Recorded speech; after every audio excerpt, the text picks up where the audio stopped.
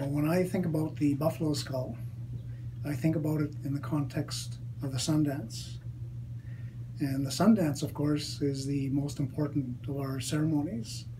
It's an annual ceremony done in the spring solstice, during which we pray for the renewal of life. And the buffalo skull, of course, occupies a central position as a sort of an altar at the base of the sacred pole in the middle, tree pole. And so that's appropriate because the buffalo, of course, provided, our most important needs, provided our food, shelter, clothing, a lot of different things. And so that's why people were so, focused on the buffalo. Now, of course, it's totally different times. We need to think about, what do we need now to survive? And the answer essentially is education. And it reminds me of what the elders say. They say that the reason why we're here on earth is to learn. And education, when you really look at it, is sort of fundamental to everything. If you have appropriate education, then you know how to live appropriately, how to get around in life, and of course things like money kind of follow. Some people think that money is the new buffalo, but it's not. Education really is the foundation of what we need. But one thing I must say is that there is a significant difference between the kind of education that we experience in mainstream society, in schools and universities, and traditional Indigenous education. And the mainstream education system is based on what's called the philosophy of rationalism. The philosophy of rationalism is interesting because it essentially is an intellectual tradition that has totally dismissed spirituality. It's totally divorced itself from any notions of spirituality. It's relegated spirituality to the realm of superstition and that type of thing. But that's not the case in Indigenous education and knowledge. To us, spirit is real, and it's also an essential component of knowledge.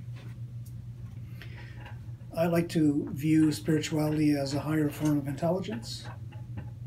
Just to give you a little example, you take something like chemistry. So if you take a course in chemistry, you're going to study all about chemicals and chemical formulas and compounds, and you can apply this knowledge to make all kinds of things, pharmaceuticals. But then you step back and you think about it, and what you find is that our world has essentially become dangerously polluted with all kinds of chemicals that are essentially killing life. You take a look at pharmaceuticals like opioids and thalidomide, those kind of pharmaceuticals that have actually damaged people. And there are some pharmaceuticals that are actually just produced for the sake of money, purely for profit. Now, if Indigenous people had been involved in this, and if they had been responsible for this, the outcome would have been different. And I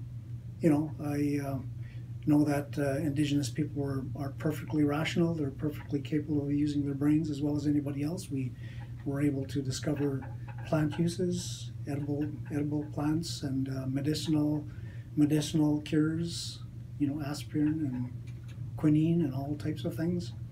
And we did this through our knowledge system, through respectful relationships with these plants, through inquiry, dreams and visions, but also observation.